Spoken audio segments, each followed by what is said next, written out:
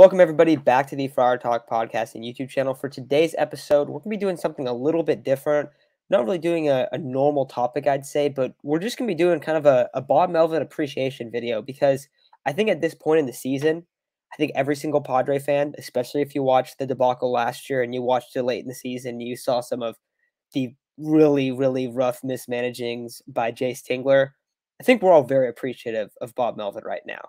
And the Padres are playing a lot better than what their current run output is, what their current pitching is. Like, they're overperforming right now. And they're winning a lot of close games. And they seem like they're able to scrape together a lot of wins. And I think at the forefront of that is their new manager in Bob Melvin. And he has been absolutely fantastic. So wanted to kind of do a quick segment on Bob Melvin today, just kind of to give him some appreciation because I think it is well deserved. Chase, how you feel about Bob Melvin so far? I mean, it's made all the difference in the world when you look at it. You look at the team, you look at who's hitting kind of just the averages of everybody, and you look at where we stand in the stand, how many losses we have. I don't think we would be anywhere close to where we were at if Tingler was our manager still. I mean, outside of Manny Machado and Eric Hosmer, surprisingly, the bats have been dead quiet. The only thing that's helped us is the starting pitching. The bullpen struggled a little bit. We've lost Pierce Johnson. We've lost we lost Austin Adams. And guys have been underperforming. I mean, Bob Melvin has been put in a really tough situation early on. You know, Tatis is out until at least next month, maybe possibly early July. You lost Voit. You lost Myers. You lost two key bullpen pieces. And you're still 19-10. He's, just been a rock in the clubhouse.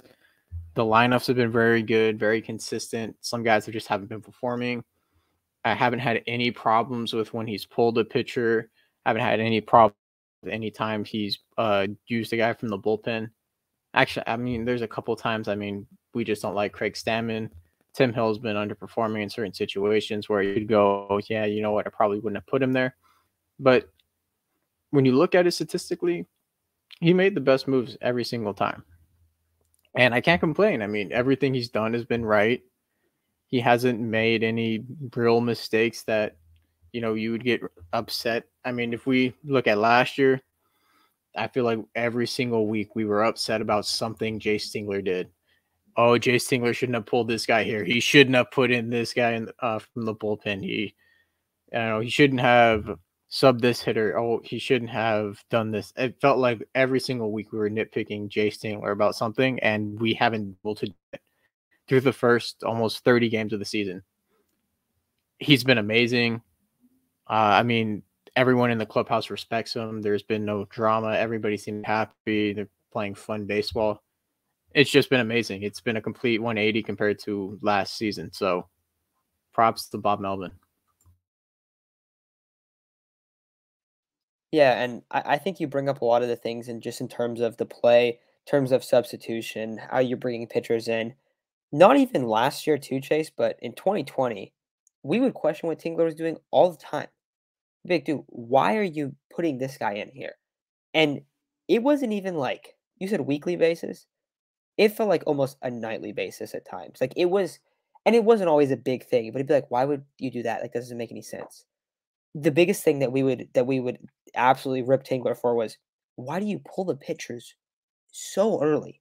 Like when anytime anyone gets on base. Because last year, it felt like he was managing that season early on, especially like the 2020 season, like the 60-game season.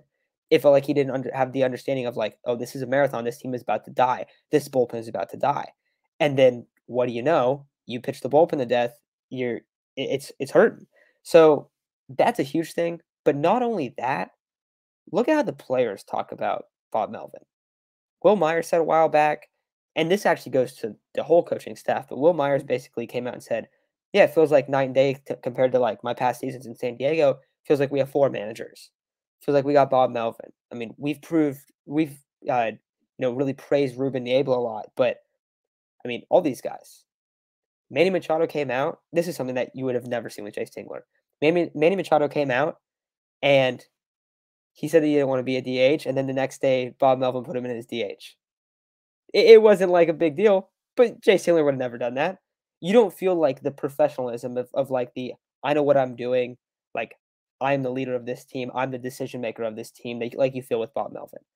You've heard what Manny Machado said about him. You've heard what all these guys have said about him, and it's definitely impacted the play early on. It's definitely impacted the production. I think the win total. I don't think this team would have the same record at 19-10 right now, tied for the second best record in the NL if Jace Tingler's your manager, if Andy Green's your manager, if really a lot of guys are your manager, not just past Padre managers, but Bob Melvin is a very, very good and established manager throughout his time with the Oakland A's. And we talked about it when we got him. Like, this guy's going to make a huge difference. That was one of the biggest things we talked about in the offseason of, hey, a lot of guys weren't added, and we were definitely upset about that. And I think you're already seeing some of the frustration with that with this outfield. But we're like, hey, at the end of the day, like this team could have flipped 15 wins in terms of the adjustments in the coaching staff. And I feel like already early on, like we've already seen that, hey, this is probably going to be the case. This might not be the best lineup. This might be a lineup that struggles a lot.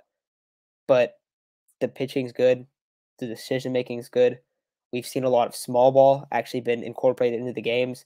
You see guys stealing a lot of bases. I think Manny Machado right now has 6 stolen bases. I don't know if you saw that, Chase. It's either 5 or 6. Those are all coming late in the game when it's like, hey, I need to steal a bag. And a lot of guys are doing that, not just him, but he's just a guy that kind of pops off the screen because usually Manny Machado is not leading the team in steals. So one to bring up. But I mean, just overall, it just seems like the Padres.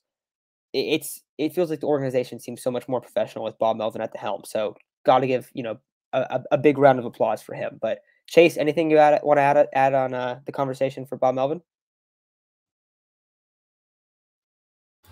No, man. I mean, we really can't criticize him in any way. I mean, like I said, look at the hand he's been dealt early on in the season.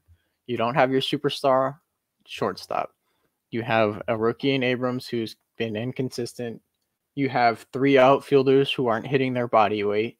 You lost Myers. You don't have Voit. And even when you had those two, they were Voit struggling more than Myers. I mean, Voit's still looking to find his timing. I mean, if you looked at his stats coming in the minor leagues right now, coming off his rehab, he had like 9 strikeouts in a row. Outside of Machado and Hosmer, I don't think there's a guy hitting above 250. He's been amazing. The pitchers love him. Everyone loves him.